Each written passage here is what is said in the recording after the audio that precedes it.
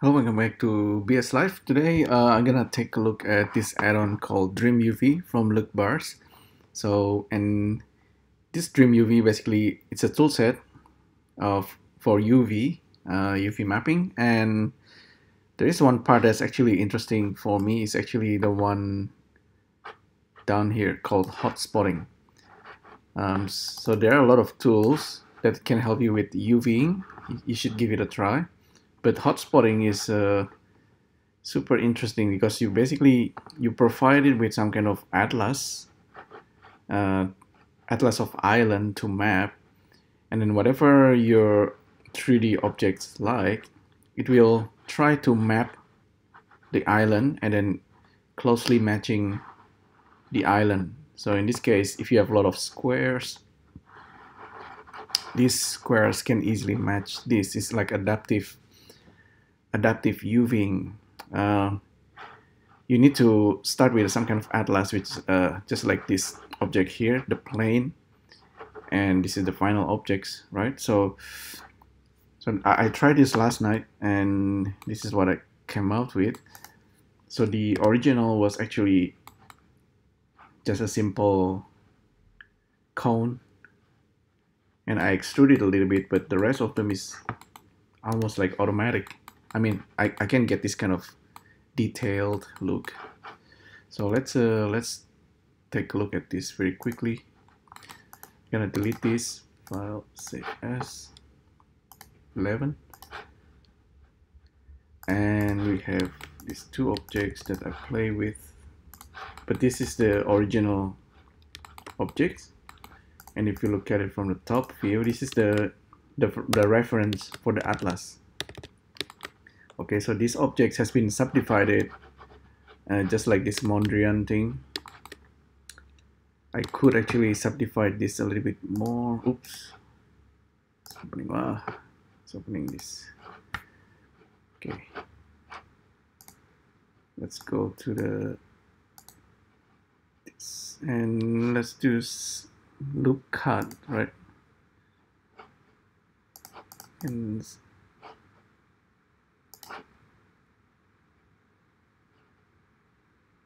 let's cut it somewhere here. Okay. So I do that actually manually for the whole simple plane. And this is the Blender 1 unit size, actually 2 unit for the plane. And I just need to now provide an object. So I will actually use the cone exactly. I will have depth of 2. Okay, this is Blender cone, right? I will actually use sphere chalk nodes cylinder. Let's see if this works. So this sphere chalk cylinder I can subdivide, and I can keep the cap and change the radius, so we have something that's a bit like a cone. So this, let's subdivide more. So I'm happy with this. Maybe make sure it's calculating the normal. Doesn't need to be smooth shade. Show edges, no need. Okay, so I'm done. So now we want to do the hotspotting thing. So I already have the add-on being installed. Preference add-on actually DreamUV. So DreamUV by Bram, and we can actually hide this.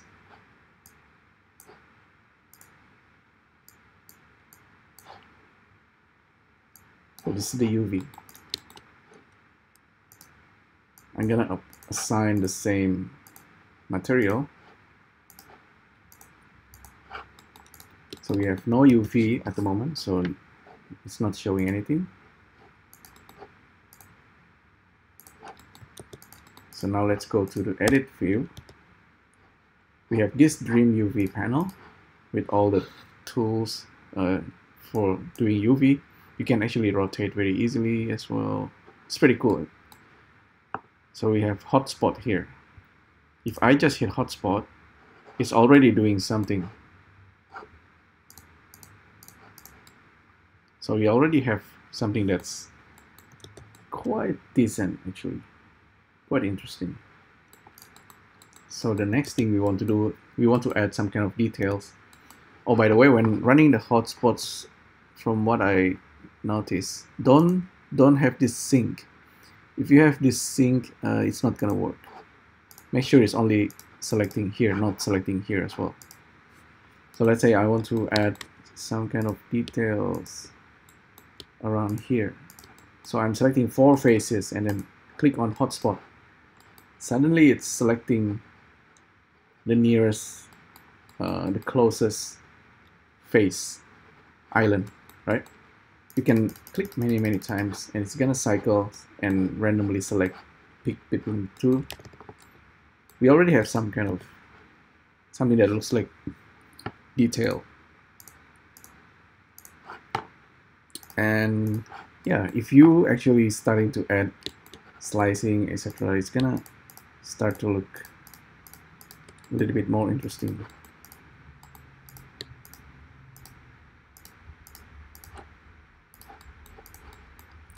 And I can select using C. So far, of course, we only have like square-ish island. So X, hit X, hotspot. And if you have like overlap, that's kind of okay as well. It's gonna select it.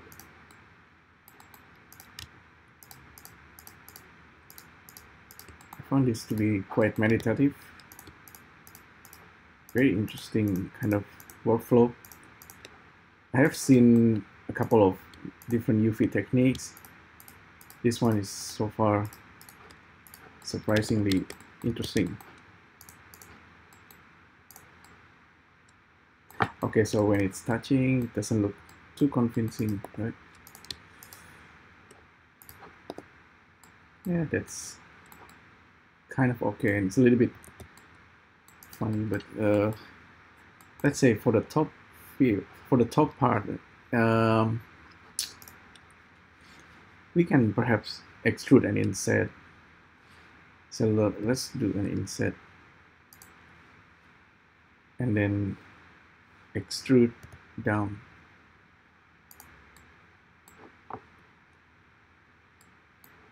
And at this point, we want to be able to texture this part as well. So I think I'm holding Option Shift to select this area.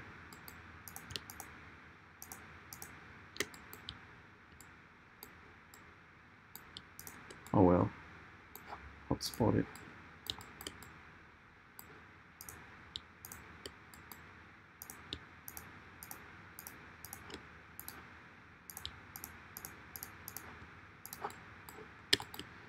Select this part.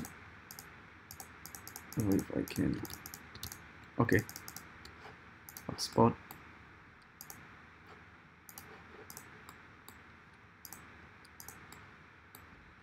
Yeah, alright. So yeah, so far so good. And you can actually adding splitting and extruding, like a proper extrusion as well. Oh, let's try actually loop cut.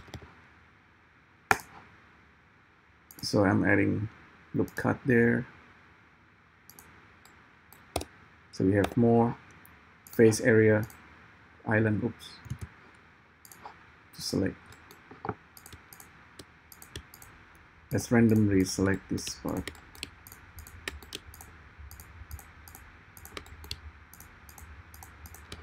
Hotspot.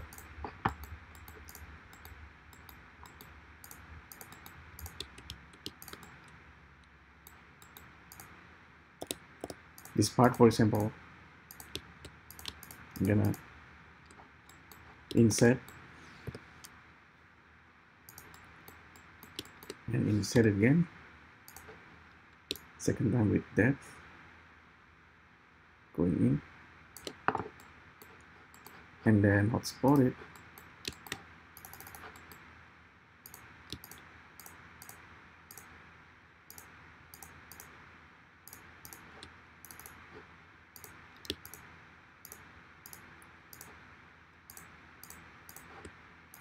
You see how it fits? It fits, all of them fits into this reference atlas. And I'm testing it actually with a displacement as well. So if I use displacement, create new texture, show texture in the texture tab. We have this texture tab, and I'm just assigning the atlas. So before this displacement, we want to give a subdivision modifier, and let's reduce this displacement, increase this subdivisions, but maybe turn on simple, maybe just a little bit, and subdivide it again at the bottom if you want. Maybe in this case we want to shade smooth, and we want to perhaps add a bevel up there.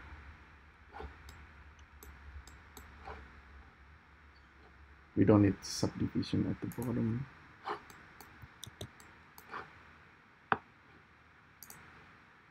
So this bevel might be better at the top.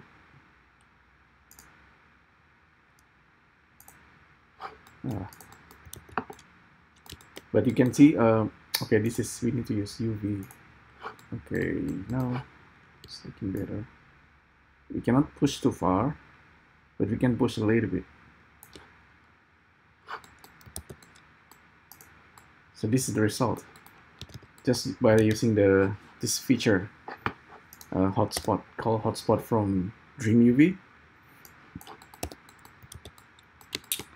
Yeah, I think this can be quite useful. Actually, it's I found it similar to adaptive polygon of tissue add-on, where it's adapting. You provide some kind of donor for the face, and then you're adapting that details for that particular face, except that it's doing this with UV on UV level. And yeah, this is super cool add-on to do it. You can actually now bake this as the normal if you want to keep it flat, and you can play around with the shadow, so you can fake some of this detail normal. And your texture atlas, this is the one that's provided. This is sample from Bram. You can make your own, and you simply applying it. I mean, it works with any kind of with any objects. It works with Suzanne as well, of course. Just hotspot it, and it's gonna put Suzanne like this is Suzanne's eyes. You can manually selecting it if you like. See if I can select some areas. I cannot select any edge look, but I can actually randomly select the area. It doesn't need to be square.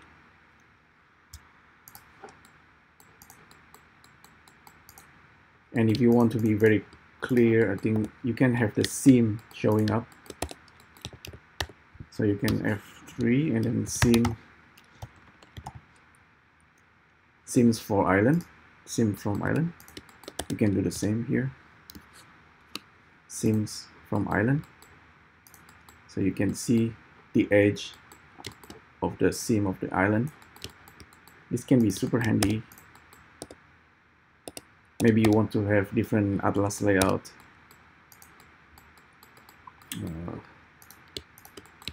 Look,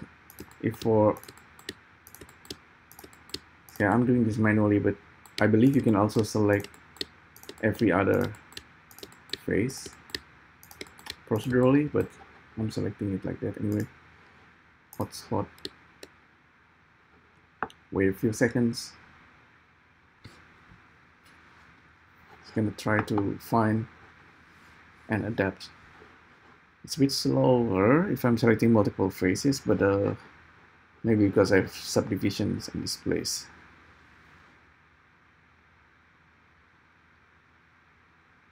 Yeah, maybe that's the only thing that's to be noted.